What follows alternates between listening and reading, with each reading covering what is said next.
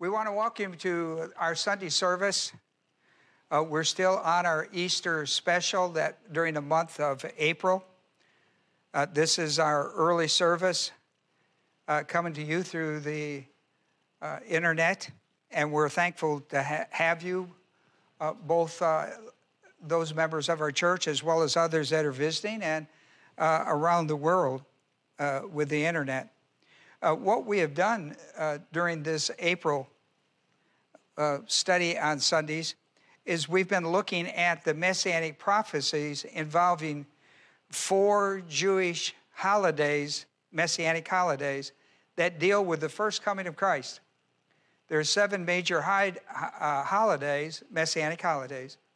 4 of them deal with the first coming, and the last 3 deal with, and you can find these in Leviticus 23, deal with the second coming of Christ.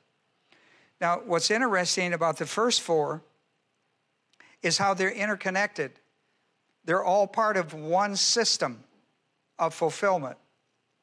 It's going to start with Passover on Nisan the 14th. That's one day, and it's based on a date, not a day. Nisan 14, that's Passover.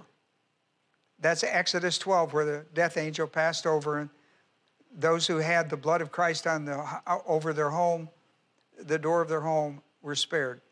We've studied that. Passover. Then the next 7 days is called unleavened bread. The first day, the 15th of Nisan, and the last day of Nisan, the 21st, are holy holidays. They're holy convocations. They're viewed as Sabbaths. John 19:31 called them high Sabbaths because they were viewed as by rules and regulations of the Sabbath, the weekly Sabbath, applied to them, but they weren't weekly. They weren't the weekly Sabbath. Now, in the middle of the unleavened bread, there is a weekly Sabbath. Whenever that occurred, that's a day. Weekly Sabbath, Saturday, that's a day, not a date. It's really important you get that information in your head. When that occurs, that's called first fruits. That's the festival of first fruits. That's the first fruits of the harvest that's coming. That's the first fruits of the harvest. You start counting from first fruits 7 complete Sabbaths. And on the 50th day, that's 49, on the 50th day, was the gathering of the harvest. It was called the Feast of Weeks, 7 weeks. And that day we call Pentecost. We call it Pentecost. It was called, by the Jews, they called it the Feast of Weeks. We call it Pentecost. The Church of Jesus Christ calls it Pentecost. We don't call it the Feast of Weeks. The Bible doesn't call it that. Once that Pentecost comes, once that Feast of Week on the 50th day in 30 AD, once it comes, its name is changed forever. And a lot of times we miss this information. So we've got Passover, we've got unleavened bread in the middle, somewhere in the middle, the day after the weekly Sabbath, the first day of the week, Sunday. We call it Sunday. They call it the first day of the week. From there, you count down 7 Sabbaths to the 50th day. The word 50th means Pentecost in the Greek. That's where we got it. And today, what we're going to do is we've looked at Passover, we've looked at unleavened bread, we've looked at the first fruits. Now we're looking at Pentecost. Remember that all of these have their messianic prophecies that need to be fulfilled to the letter of the word. Whatever Passover was about, Jesus had to fulfill it. Unleavened bread, Jesus had to fulfill it. First fruits, Jesus had to fulfill it. Pentecost, Jesus has to fulfill it. These are Jewish messianic holidays, all connected with the first coming of Christ and all connected with the crucifixion of Jesus Christ. His death on the cross, his burial, his resurrection from the dead, and then Pentecost. And what we're discussing today is Pentecost. Now, remember, the Bible is a spiritual book for spiritual people for spiritual living. You can't learn it nor live it in carnality. Evidence of carnality is personal sin. How do I deal with it? Well, 1 John 1:9, if I confess my personal sin, it could be mental attitude types, it could be sins of the tongue or overt sins. If I confess my sins, God is faithful and just to forgive me and to cleanse me from all unrighteousness. That cleansing for the Christian goes back to verse 7, where it all began, and that was on the cross. Christ shed his blood for the remission of sin. Not only forgiveness, but removal. The judicial charges of Adam's sin are no longer applied to you. Now, why do I confess my sin, and why does God forgive me and cleanse me? He forgives me and cleanses me because of the work of Christ on the cross.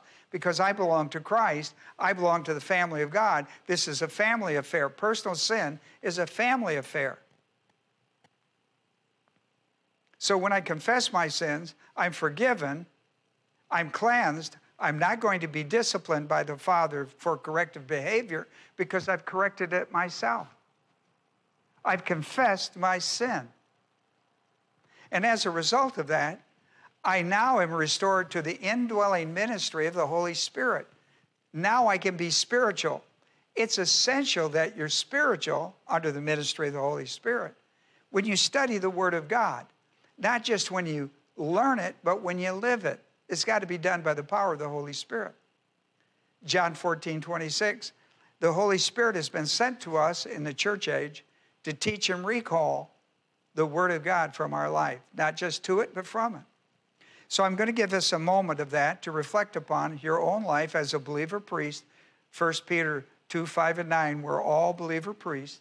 And as a priest, it's your responsibility to confess sin and stay in fellowship with God so they can direct your life according to the plan of God to the emergency of the hour in which you live, of every day. So let's pray. I give you this moment of silence. Now, Father, we thank you today for these that have come our way by the internet. What a wonderful tool this is, Father, for us. We're equipped, Father, to send this message as far as you would see fit to have it go. It's a touch positive volition in a specific way to bring them back to the study of the Word of God.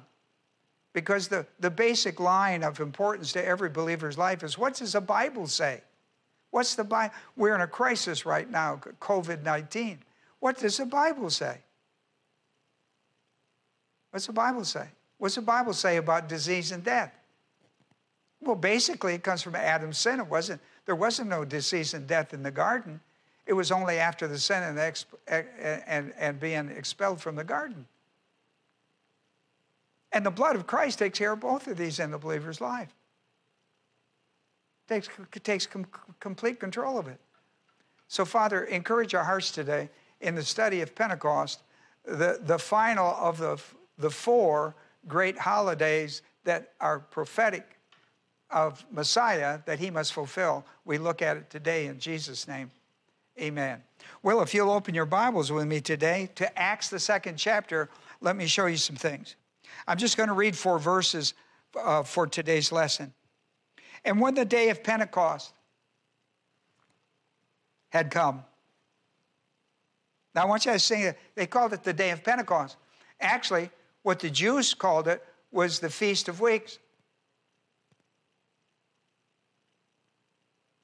There's nowhere that's mentioned. And I'm going to tell you why in a moment. And when the day of Pentecost had come, they were all together in one place. And suddenly there came from heaven a noise like a violent rushing wind. It filled the whole house where they were sitting. And there appeared to them tongues as of fire distributing themselves, and they rested on each one of them. They were all filled with the Holy Spirit, and they began to speak with other tongues, i.e. languages, as the Spirit was giving them utterance. What a marvel. This has never happened. Now, they've had Pentecost ever since Leviticus 23. Ever since they came out of Egypt, they have had Pentecost. It's part of that four-section holiday, Passover, unleavened bread, first fruits, over to Pentecost. They didn't call it Pentecost. They called it the Feast of the Weeks. We call it Pentecost. The Church of Jesus Christ calls it Pentecost.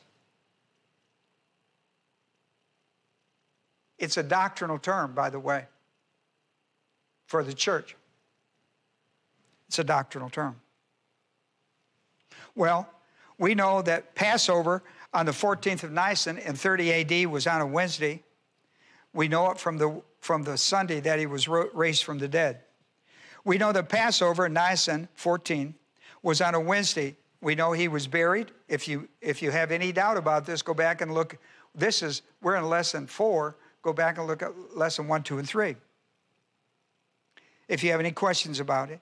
He was buried during unleavened bread from the 15th, the 16th, and the 17th. That'd be Thursday, Friday, and Saturday.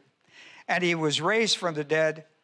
The tomb was empty on Sunday, called first fruits of the unleavened bread. That would be Nisan 18.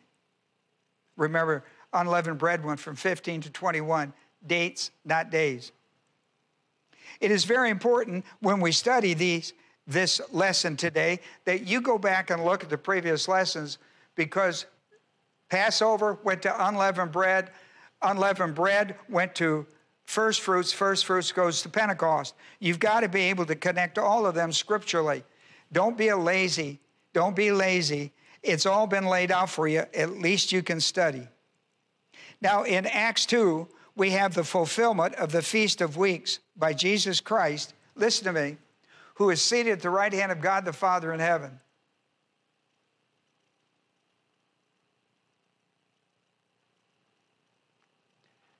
Passover, he's on the cross on the hill of Golgotha. 15, 16, and 17, he's in Sheol for 3 days and 3 nights in the heart of the earth. On the 18th and 19th, he's out. And while we count the Feast of Weeks, the next 50 days, 40 of those 50 days, Jesus is in his resurrection body appearing in Israel for 40 days, teaching his disciples. On the 4th day, he ascends, Acts, the 1st chapter, 9 through 11. He ascends back to the Father. And on the 50th day, Pentecost, he baptizes those believers at Pentecost at the Feast of the Weeks. He baptizes them as he said he would, as John the Baptist said he would, with the Holy Spirit. And he did it to the Jews in foreign languages called tongues. The manifestation of that baptism.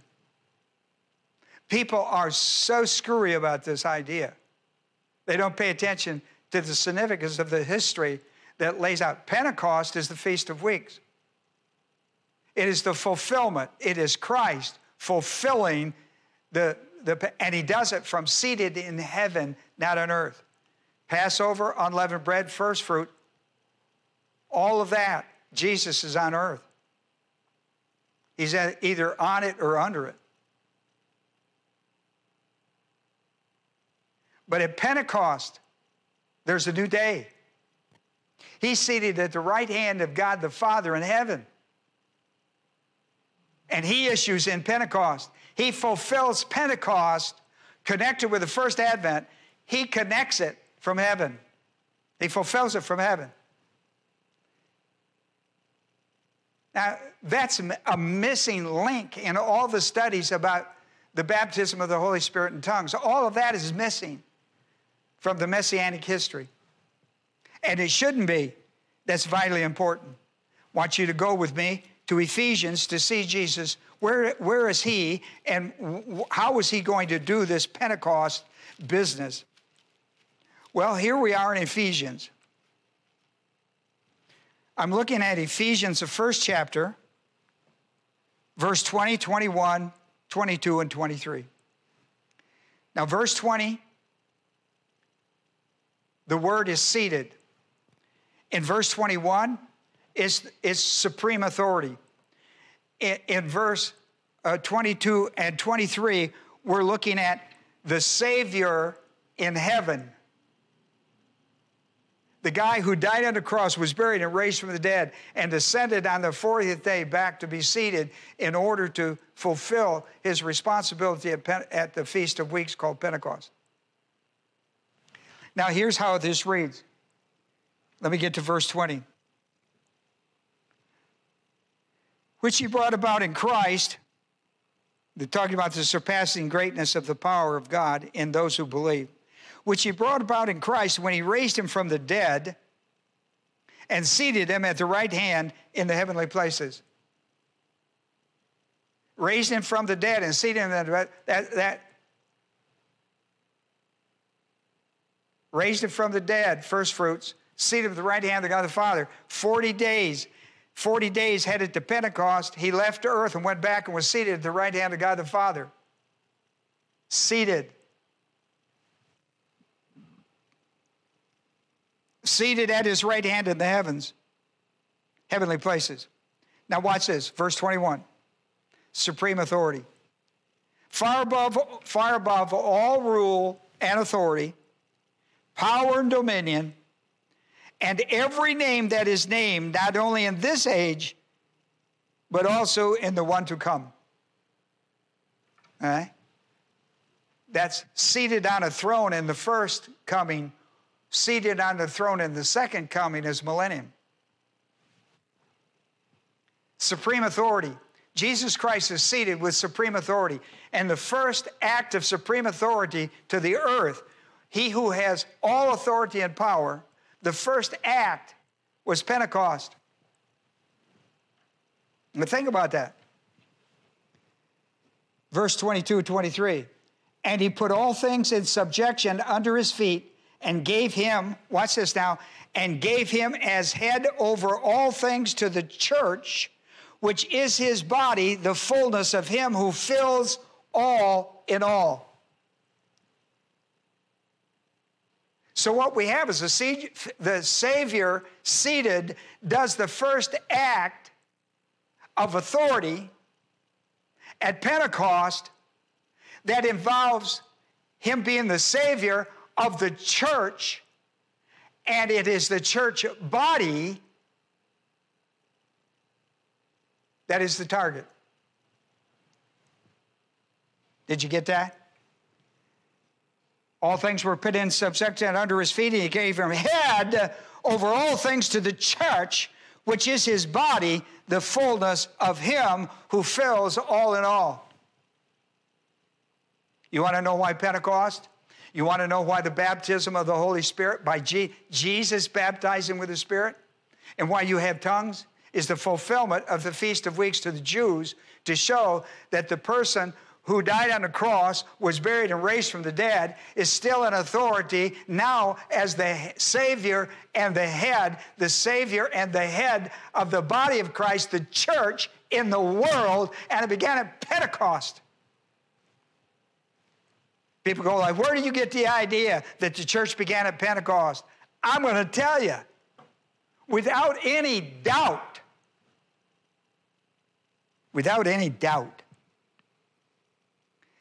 and you know what he sets there to do? To the church of Jesus Christ that began at Pentecost. He fills all in all. He fills all with all. How is it that you don't understand that your needs, the only need you need in this life is Christ? And all your needs in him are taken care of. Think about that. See, you miss little things in the Bible like the church, which is his body, the fullness of him who fills all in all. Be filled with the Holy Spirit. That's topping it out. That's not a little bit. That's a lot. Ephesians 5:18. Now, let's talk. In the time we have left, let's get down to business and talk about what I've just established as a truth. Let me lay it out and establish it. the Feast of Weeks, is now called Pentecost. It is the final Messianic prophetic Jewish holiday associated with the first advent of Christ, and it began with his crucifixion. Passover. There it goes. From Passover to unleavened bread to first fruits to Pentecost. There's the sequence. Jesus Christ must die, the sacrificial Lamb of God, for the sins of the world, John 1:29, 1 Peter 1:18 and 19, 1 Peter 3:18. For Christ also died for sins once for all, the just for the unjust, to bring us to God. To bring us to God. Earlier, to the disciples, Jesus tried to tell them this, they wouldn't listen. In John 14:6, no man can come to the Father except through me. Why? Because I am the way, the truth, and the life. No man. This is what is being declared by Peter in 1 Peter 3:18. Paul declared it in 1 Corinthians 5:7 when he said, Christ is our Passover sacrifice. Christ, our Passover, has been sacrificed. Has been. That's completed action, over and out, done. When was that done? When Jesus said in John 19, it is finished. In verse 30, it is finished. It is finished. This required Jesus fulfilling 3 Messianic holidays: Passover, unleavened bread, first fruits, and there's still one to come. Now here's my second point.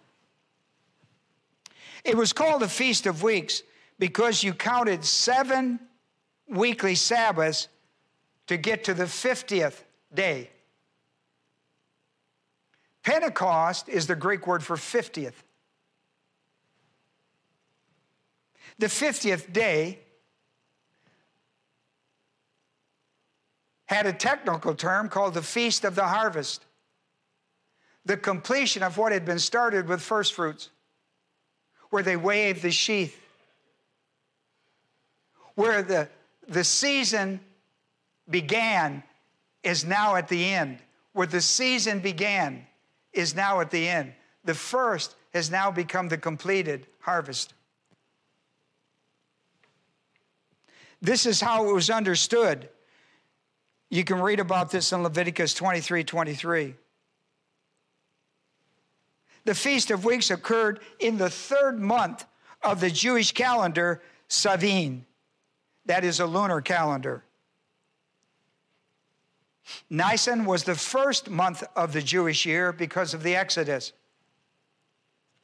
Pentecost occurred in the 3rd month. It was at the end of the harvest season. It was the ingathering of the harvest. Pentecost is the ingathering of the harvest of Christ our Savior. Pentecost. We live in the ingathering period. We live in the church age. The church age is the ingathering. It is believers sharing the gospel with every person who will listen, that they might be gathered in for the final harvest. When Christ returns, that final harvest will be over, called the rapture. Because the Feast of the Weeks in 30 AD, because of the feast in 30 AD in Acts 2, the New Covenant doctrinal name for this in the church age became Pentecost. It is a doctrinal term used under the New Covenant for the Feast of Weeks in the church age in the period of the ingathering, the great harvest. Oh, please get this. Please get this. Let me show you something. Let's go back to Acts, the 2nd chapter, and verse 1. Let's do this. It won't take a moment. Let's just go back. Luke is writing. You know, he writes the book of Acts, and then he writes the book of Luke, and then he writes Acts, volume 1, volume 2. And they are volume 1 and volume 2. Luke takes it right up to Pentecost, right up to the ascension of Jesus Christ, takes it up to the ascension of Christ, picks the ascension of Jesus Christ up in Acts 1. If you read Luke 24, you'll see that's where he left it. He picks it back up in Acts 1 like a good writer. And when he gets to verse 2, he called the Feast of Weeks Pentecost. Now, look what he said. Look at verse 1. And when the day of Pentecost had come, nobody called it that. It was called the Feast of Weeks. Now look, here's what you're missing. This occurs, Acts 2:1 occurs in 30. The actual occurrence of it. Hooking up to Luke, the end of Luke. But when Luke wrote Acts 2, see, Pentecost, the Pentecost after the resurrection of Christ was in 30 AD. But when Luke wrote Acts 2, we are in 61 AD. Now, you get that? We are 30 years deep into the church age. The church that began at Pentecost when Christ was seated at the right hand of God the Father and established, the first thing he did was establish Pentecost, the church, the body of Christ. And it became a doctrinal term. Pentecost became a doctrinal term to teach that very principle. By the time we get to 61 AD, the Feast of Weeks is now gone, and it's been replaced with the doctrine of Pentecost. The doctrine I'm teaching you today. See, all this is missed because people don't want to study. They don't want to study. They're like concrete, you know, they're all mixed up and permanently set. They don't want to study. They got their view and they don't want to change. Listen, you have to change with the Word of God. What's the Bible say? What's the Bible say? And you better study it. I'm not asking what you think the Bible says. What does the Bible say to change your thinking?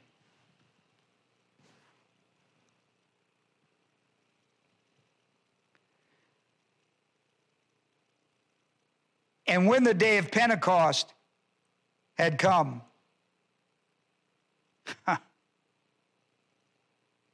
if you need more evidence than this, that the church began at Pentecost, listen as I carry on with you in this study. Point number 3. The Feast of Weeks was also known as the Feast of Harvest in Exodus 23:16. It is also declared that in Deuteronomy 16:9 and 10, which I've written on the top of your page if you typed it out. If not, go to doctrinalstudies.com, pull it down and read it. Here's what he says. You will count 7 weeks for yourself. You shall begin to count 7 weeks from the time you begin to put the sickle to the standing grain. You know what that is? That's first fruits and the waving of the sheaf. Then you shall celebrate the Feast of Weeks to the Lord your God with a tribute of free will offering of your hand, which you shall give just as the Lord your God blessed you. Feast of Weeks, that's the Feast of Weeks. You count them off 7 and you get to the 50th. The Feast of Harvest began with the first fruit waving of the sheaf, which was the resurrection, ascension, and session of Jesus Christ. It was completed with Jesus sitting at the right hand of God the Father when he instituted Pentecost. Oh, I hope you get that. Listen, you'll have to study this a couple times. You'll have to study this a couple times. And what was the harvest? What was the feast of harvest? It was was called ingathering. It was the completion of the harvest season. It was all gathered up and ready for a new season. That's the church age. The feast of harvest. We live in the feast of harvest. I'm a product of that harvest.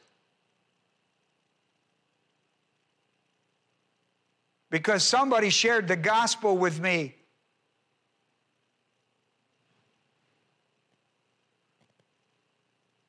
And I believed. And now have become a sharer of the gospel with others. Just like you should be. Now here's point 4. Here's point 4. At Pentecost, in Acts 2:1, Jesus baptized, the believers gathered, and him seated at the right hand of God the Father in heaven. Jesus baptized, believers gathered at the last feast of weeks, now called the Feast of Pentecost, with the Holy Spirit. Jesus baptized those people with the Holy Spirit, and they became the body of Christ in the world. And if you begin to read the book of Acts, you will see that there's going to be 4 more Pentecost. And they're going to follow the order of Acts 1:8. Jerusalem, Judea, Samaria, and the uttermost parts of the earth. And it's about establishing the body of Christ, the church. That's the book of Acts.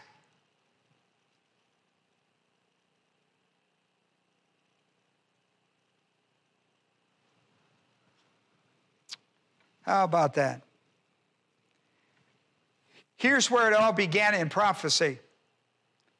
It began with John the Baptist, the prophet sent from God. 400 years Israel has been without a prophet to the nation. He sends John the Baptist to announce the coming of Christ. Here's what John said in Matthew, the 3rd chapter, verse 11. As for me, John the Baptist, I baptize you with water for repentance, to change your mind about who is the Savior and how you're saved. But he who is coming after me is mightier than I, Messiah, and I'm not fit to remove his sandals. He will baptize you with the Holy Spirit. He, not the Holy Spirit, will baptize you. He will baptize you with the Holy Spirit. He's got to baptize with the Holy Spirit before the Holy Spirit can baptize you. This is separate from that. There's Jesus baptizing with the Holy Spirit, and then later there's the Holy Spirit baptizing believers, those who believe. Now, I know. That's because you don't study the Bible. I've never heard this before. I know. I hear it all the time. I don't know why you haven't, because it's very plainly taught in the Word of God. If you follow the Messiah, if you follow the teachings of the Messiah. Here it is, Acts 1, 4, and 5. Acts 4 and 1. He's just about to ascend to the Father. Gathering them together, he commanded them not to leave Jerusalem. Why? We got Pentecost yet. But to wait for what the Father had promised, which he said, you have heard from me. In other words, Jesus has been teaching a lot about it. Oh yeah, John 14, 15, and 16. John the 7th chapter, he taught about it. But prior to that, John has been teaching it. Which you heard from me. For John baptized with water, but you will be baptized with the Holy Spirit. Watch this now. Not many days from now. When did he say that? His feet were on earth. He leaves on the 40th day. That's at Acts 1. He leaves, verse 3, he leaves on the 40th day. He goes back, is coronated with all authority in heaven, seated at the right hand of God the Father with all authority. Getting ready for Pentecost, the first official act. Getting ready for Pentecost. Getting ready for Pentecost. Do you know what Pentecost means in the church? It means Jesus baptizing with the Holy Spirit. Pentecost, the doctrinal term Pentecost today means that Jesus baptized the believers at Pentecost, Feast of the Weeks, and rolled all that up into the church. And once the church is all rolled up, now the Holy Spirit puts them in. Listen, if Jesus Christ is required to die for your sins,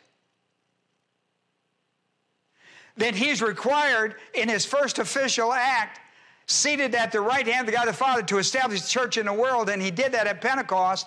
We know that clearly. That's not even up for debate. Church didn't begin with Paul, it began with Jesus. Paul ain't the head of the church. My, where you get all that foolishness? Who's the head of the church?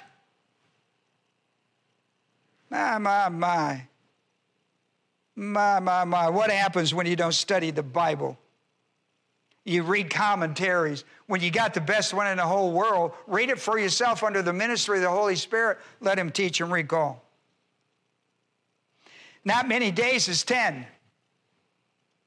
We know that because Pentecost, Jesus went back on the 40th, and we still got 10 more days to Pentecost. And something big is going to happen at Pentecost. How do I know it? Jesus said, stay in Jerusalem. Something big is coming your way. Not many days from now, so hold tight. If there was ever a group that had to be told to stay in their place and be quiet, it was his disciples. How about Acts, the 2nd chapter, 32, 33, and then you can read later, 38 and 39. This Jesus God raised up again, to which we are all witnesses. Therefore, having been exalted to the right hand of God, and having received from the Father the promise of the Holy Spirit, he poured forth both that which you have seen and heard. You know what that is? That's Pentecost. And what is Pentecost? It is Jesus baptizing with the Holy Spirit, as John said he would. As Jesus himself said he would. How about this? See, all I'm doing is reading the Bible. I haven't quoted any commentaries. Did you notice that? I only have one. That's the Word of God. But here's one, Acts 11. See, I'm still in the book of Acts. Acts 11, 16 and 17. And I remember, this is Peter, and I remembered the word of the Lord, how he used to say, John baptizes with water, but you will be baptized with the Holy Spirit. Therefore, if God gave to them, Gentiles, Acts 11, the same gift as he gave to us, the Jews at Pentecost, also after believing in the Lord Jesus Christ, who was I that I should stand in God's way? I'm in Acts 11. And God has said the door is open to Gentiles equally in Christ. Now, wait a minute. When was the book of Acts written? Not when it was lived. When was it written? 61 AD. Do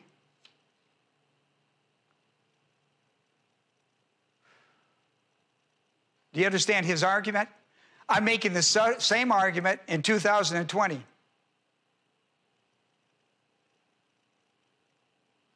Nothing's changed. Just the time. You get all this? Are you getting it? And that's why we print all of this, and we're going to send you all this. All you got to do is print it out. Because you're going to have to study this stuff. You're going to have to study it. The advent of the Holy Spirit at Pentecost was a special teachings of Jesus during his 40 days of post-resurrection appearances,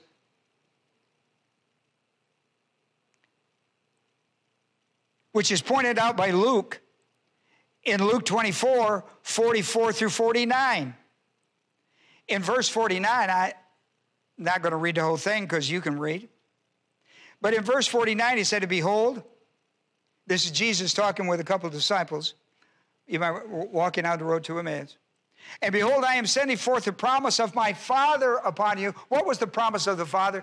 That Jesus would baptize at Pentecost, at the Feast of the Weeks. He would baptize the believers and form the church, the body of Christ.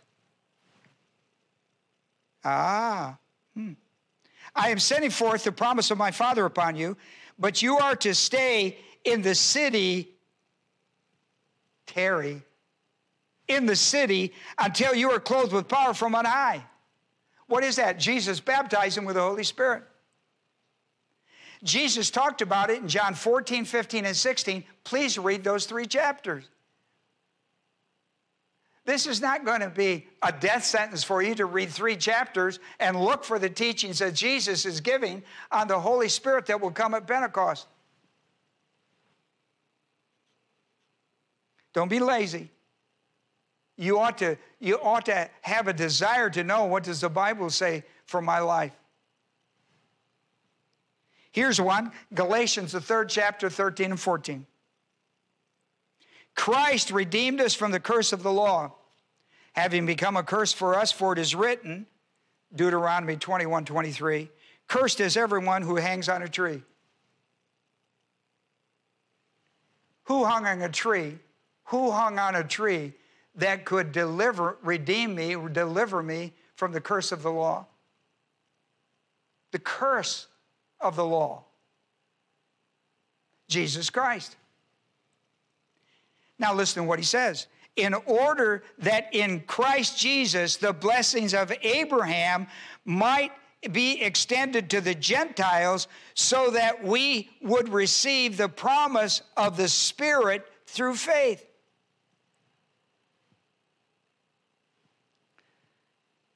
Now let me close.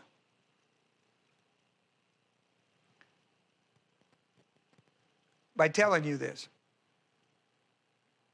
There is no doubt that there is a clear distinction between Jesus baptizing with the Holy Spirit at Pentecost,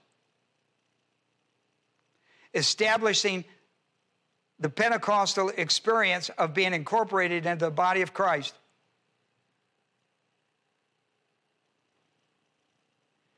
from the Holy Spirit baptizing you into Christ.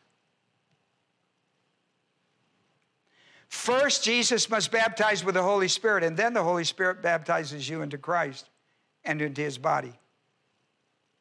They are 2 completely different ideas. 2 completely different ideas. Next week, when we come back, unless the Lord changes my message, I'm going to close this whole thing up by going back and showing you a clear distinction between Jesus baptizing with the Holy Spirit, forming the body of Christ in the world as an event, and the Holy Spirit baptizing each believer into Christ and into that body. Because it is at Pentecost that you have the advent or the coming of the Holy Spirit. You've got to read John between now and next time. Read John 14, 15, and 16. Look for what Jesus like. Read John 14, 16. Read John 14, 25, 26, 27. You got to read those chapters. You got to read the verses in there that talk about this. And I'll come back this week and I'll explain the distinct differences in this. Let us pray. Well, Father, we're thankful today for these that have attended with us during our study of August. The study of April. The study of April. And Jesus said, I didn't come to abolish the law. I came to fulfill it. And we've seen him do it at Passover and unleavened bread and first fruits and Pentecost. We're so thankful for it, Father. I pray that we'd become students of the Word of God. How we approach our problems in our life and crisis that we have is, what does the Bible say? What does God promises you?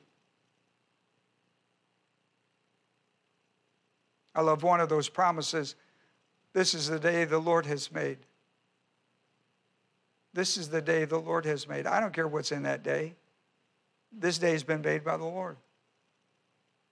And whatever he's bundled up in it is good for me. Romans 8:28. This is the day the Lord has made. Let us do what? Let us rejoice and be glad in it. Not from it, but in it. For in it is where all the dynamics of God working marvelously in our life occurs. I pray that upon you today. In Jesus' name, amen.